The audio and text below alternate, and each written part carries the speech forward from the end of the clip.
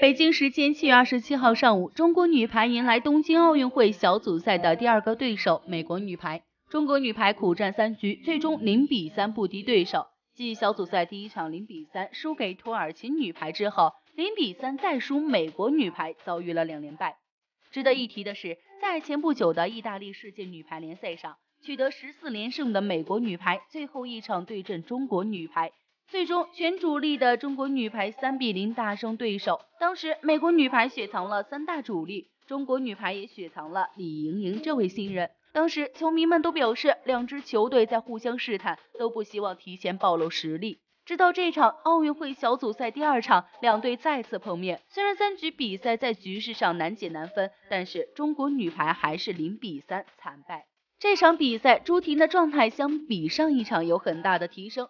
他多次扣球多分，闫妮的拦网也十分霸气，张常宁的卡位和拦网也做得不错。女排新星李盈莹的表现也可圈可点。那中国女排究竟输在哪里呢？或许女排前国手李莹的点评中能找到答案。李莹在解说的时候，有一个回合，王梦洁因动作太慢，没有及时到位，导致丢分。李莹表示，王梦洁还没有找到自己的节奏和状态，尤其是启动太慢。经常看排球比赛的球迷都能明白李莹话中的意思。王梦洁启动太慢，一传很糟糕，中国女排无法形成高质量的进攻。在第3局比赛中有这样一个镜头，当时自由人王梦洁脚步飘忽犹豫，急得朱婷大喊上啊上啊，然而王梦洁还是脚下踉跄，没有接住这个球，可见朱婷对王梦洁的态度和表现是很不满意的。相比之下，美国女排的自由人表现出色，可谓完爆王梦洁。赛后面对采访，主帅郎平表示朱婷已经尽力了，希望其他队员能站出来多多承担。郎平的意思很明显，手腕有伤的朱婷已经尽力了，队中的其他球员需要站出来打出优秀的表现，争取让朱婷多多休息。虽然郎平没有点名王梦洁，但是从场上的表现来看，王梦洁无疑是最需要反思的球员。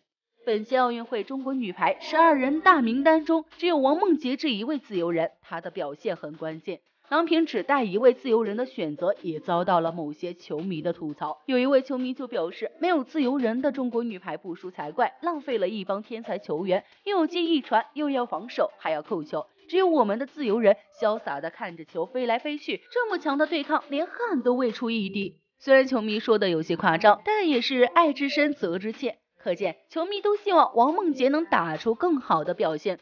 遭遇2连败的中国女排现在已经没有退路了，想要小组出线，需要在后面3场比赛中至少赢下2场。希望郎平和女排姑娘及时调整状态，争取早日小组出线。